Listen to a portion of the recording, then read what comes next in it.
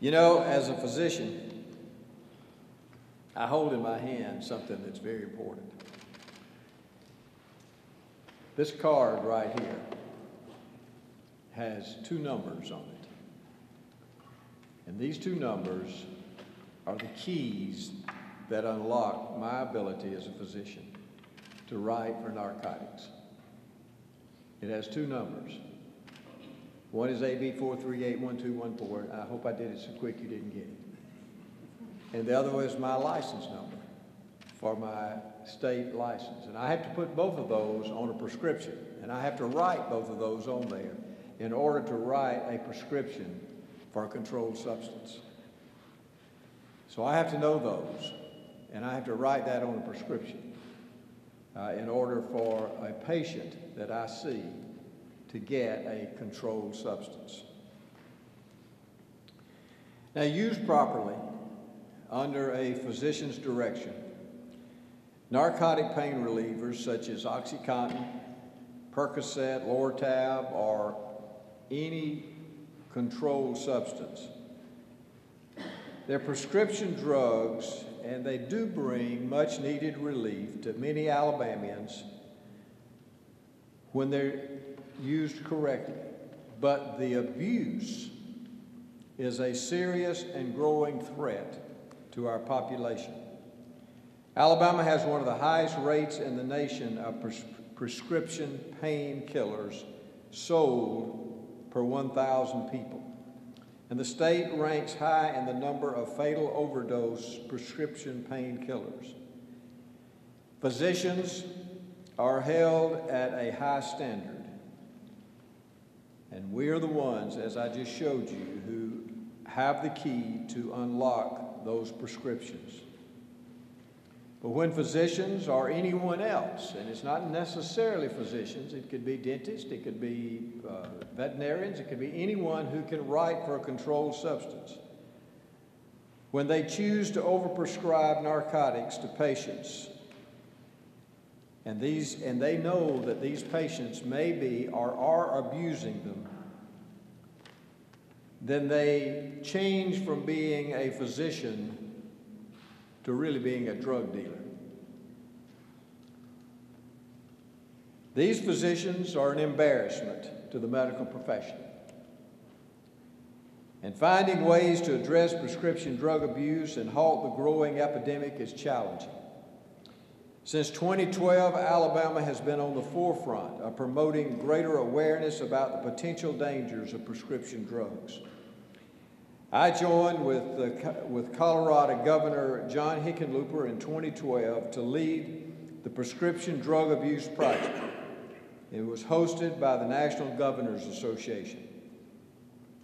The Academy was a year-long initiative and a strategic plan aimed at reducing prescription drug abuse.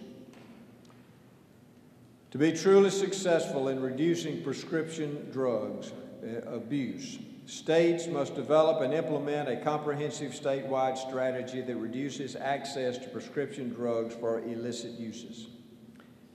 Again, the word is access, and that's critical because narcotics require, as I said, a prescription. And as governor, I'm proud to have signed into law in 2013 3 bills that were aimed at decreasing the abuse of prescription abuse. House Bill 150 basically set up a way of checking to see who was on these medications, who had been prescribed the medications, how many medications had been prescribed. So it was a way for us to use a database to check prescription drugs. House Bill 151, the pain management bill, increased the regulation for pain management clinics. And then House Bill 152, also known as the doctor shopping bill, established criminal penalties for patients who doctor shop for prescription drugs. I'm proud of the state, the federal, and the local officials who have taken in recent years a very stern approach to combating this real problem that we have in the state of Alabama. Now, I know we have a long way to go, But I know if we will all work together, we can help solve this real problem. Prescription drug abuse is an epidemic in Alabama, and as long as I'm governor, we will continue to address this deadly issue. Thank you. Thank you, Governor. Drug dealing doctors will be prosecuted to the fullest extent of the law. As the Governor has explained, the ability to write a prescription for a Schedule II drug does not give medical providers, doctors, and those who support the doctors the right to peddle drugs. Today, the Federal Drug Enforcement Agency, DEA, is conducting probably the largest prescription drug crackdown, shake-up investigation that is ever undertaken. As of this moment today, over 230 people have been arrested in our drug takedown. It's known as polluted because obviously the drugs pollute our young people, they pollute our minds, they pollute our society, and the abuse of the overprescription of these painkillers has led to the use of heroin and other dangerous drugs on the street. We are proud to join with ALEA and the governor as partners in trying to ferret out those who among us would try to seek profit from what should be a normal course of conducting reasonable medical care. These are legal drugs, prescribed within reasonable medical limits, help all of us endure pain, reduce pain, rehab.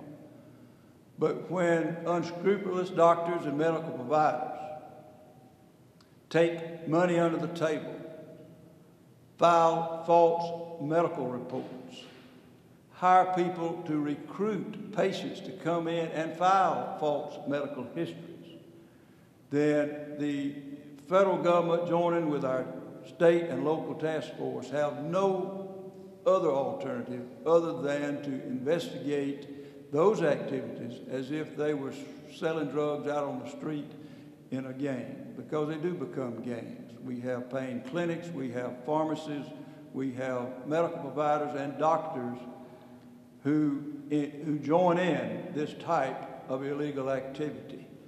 I think that today so far in Operation Polluted, there have been over 20 doctors and pharmacists arrested, another 100 participants arrested. It is a huge crackdown in at least 4 states, Alabama, Mississippi, Louisiana, and Arkansas. And we're proud, as I said, to stand with our state partners to let the public know that it's a serious problem. Parents need to watch what their children are doing and taking.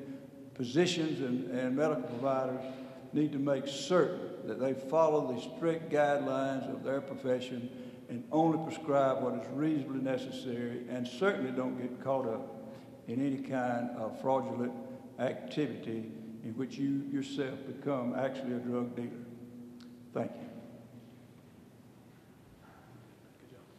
Just briefly, I'm Spencer Collier. I'm Governor Bentley's Secretary of Law Enforcement. Standing behind me is our State Bureau of Investigation Director, Gene Wiggins. He's going to address you briefly about our partnership with the DEA and particularly the U.S. Attorney's Office. And then after that, Barry Matson with Office of Prosecution Services, who's a great ally for us at the state level and with our federal partners. We'll step up and say a few words and try and answer a few questions. At this point, I'll turn it over to Director Wiggins. Thank you very much, Mr. Secretary. I'd first like to start off thanking today. I'd like to thank the governor for his passion and his leadership that he has displayed during this initiative. And it's great to know that when you're out there working like this on an issue like that your leadership is supporting you. The leadership that Mr. George Beck, our U.S. Attorney, working with us, they're great partners in this initiative, and we really appreciate all they have done. And I'd also like to thank my boss, Secretary Collier, for his leadership in this. Aaliyah has provided, we have agents that are assigned to task force with our federal partners, and they have participated from being case agents and working on this initiative. We will continue to work on this initiative with our federal partners, and we appreciate their leadership. And Aaliyah has been a strong part of this, and under direction of leaders such as Mr. George Beck, and we'll continue to pursue this. And this is a very important epidemic, as the governor said, and it's taking too many lives, and we don't see another life lost over this. And our commitment is to keep fighting it. Thank you. I'll be very brief. Barry Matson with the Office of Prosecution Services. Thought about what I would say here very briefly to make my point. I thought about giving you some stats, but really it's about lives and the lives and communities that are impacted. And I want to, it's to point out something, another aspect of this that we'll be rolling out in the next couple of weeks.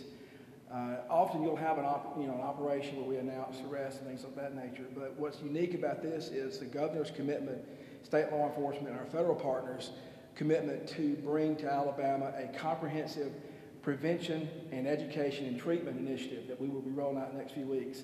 We have been for quite some time working on production of media, social media, driving it down to grassroots, to the communities, with a website that will drive people to treatment in their areas, where they will be able to just click a button and find all treatment options in their communities.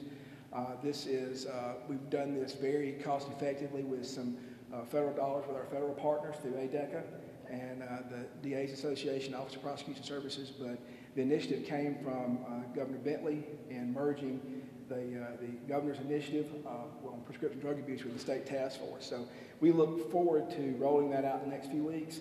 But I think it's important that you're not only identifying, a problem and fighting it from a law enforcement standpoint, but comprehensively looking at addiction and prevention, because we've got to do that, because every one of these cases is someone's life, a community, a child, a father, a mother. These are people, these are lives, and these are communities, and when they lose hope, they lose everything. So I look forward to sharing that program with you in the coming weeks. I think it will be something that we'll all be proud of, and that will help save lives. Thank you.